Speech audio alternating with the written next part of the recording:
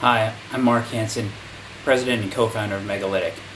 I'm going to show you how you can create a Facebook reporting template for your agency. Log into Megalytic and create a new report by clicking on New Report. We're going to start with a blank report and give it a name like Facebook template.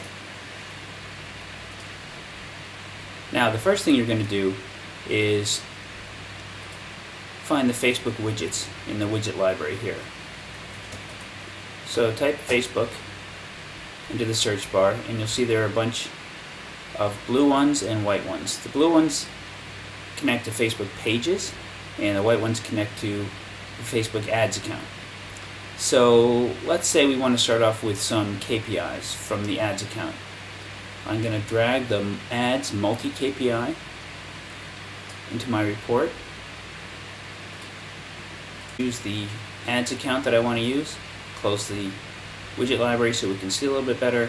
And now I'm going to go look at the previous month's data.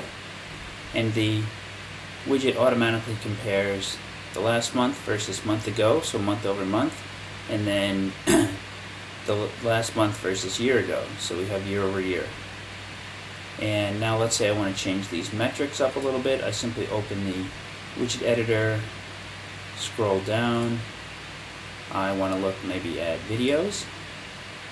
And I've got to get rid of a few of these. I'm going to get rid of actions, and I'm also going to add cost per click and video views.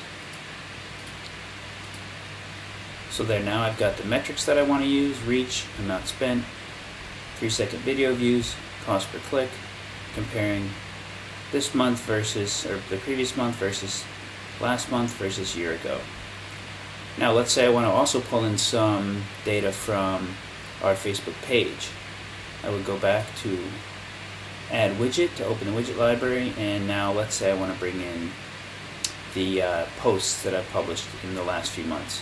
So I'll go to this widget, drag in posts published, pick the Facebook page. Again, I'll close the widget library so we can see better. And now we see a list of the last few posts that I've made to the page. I can change the time range. Let's say I want to look at a little more data, like the last 60 days. I can do that.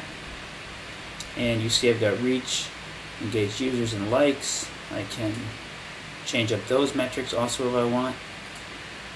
Let's say I want to look at comments instead of engaged users. Click apply. And then I have comments over here.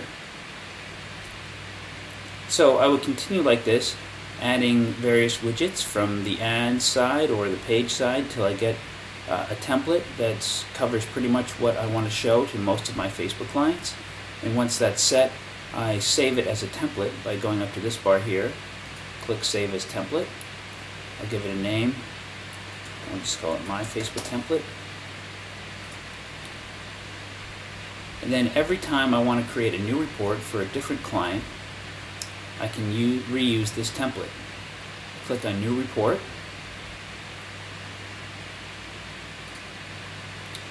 Go to My Templates.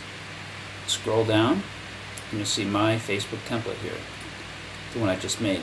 Now what Megalytic's going to ask me to do is select the ads account and the Facebook page. That's so Megalytic knows which data to use to pull in to the report. So you would just pick the ads account and the page for your client. Click Add, and the report is automatically created. And that's all there is to it.